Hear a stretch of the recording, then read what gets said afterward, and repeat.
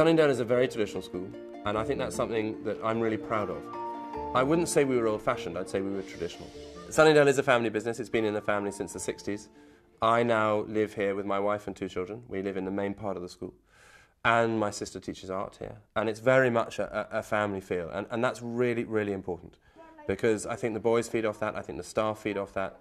And I think it just makes it a really sort of happy, tight-knit place. You know, I just want it to be as good as it can possibly be. It's a strength that we hold on to the traditional aspects of the school.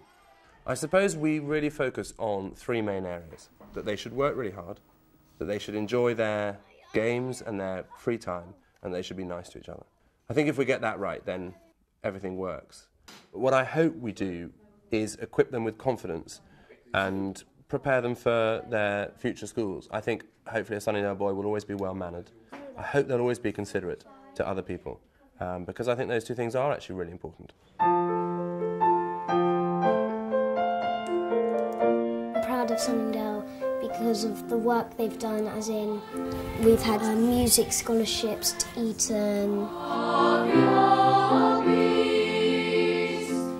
we've had sports scholarships, and how the first 11 did really well in their rugby, in their football and their cricket.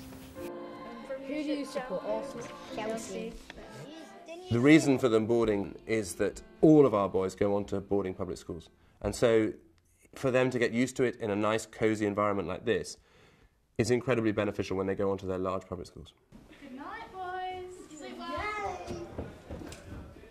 We send a lot to Eton and Harrow and Stowe. We send a number to Radley. We send some to Wellington, Winchester, a selection of the best schools. We love boys from Sunningdale because they've been well prepared for a school like this. The boys who come to us from Sunningdale, they've learnt, if you like, the skills of being part of a community, getting on with other people, how to make good use of their time. So the prep school matters a great deal. It's less risky from everyone's point of view if they've been to a traditional British prep school. Applicants to Harrow are assessed on the basis of 2 or 3 different criteria. I mean, we want to ensure that they're reasonably intelligent. That's what the test is about. But we're also very keen to determine whether or not they're going to really enjoy being at a boarding school. And that means they have to be the sort of boy who is going to make good use of, you know, his afternoons and weekends. And 3. Beautiful, look at the finish. Finding the right public school for the boys is a really important part of my job. And that is after close liaison with the parents and getting to know the boys. And the fact that I do know the boys so well really does help me to give the parents what I hope is the right advice in terms of selecting their public school. Reload, we'll do it again. I think that what boarding gives children is that continuity. They're at school where they can do all these activities without having to be farmed off from one side of London, for example, to the other. They're with all their friends all the time, and they make incredibly close friends that last for life.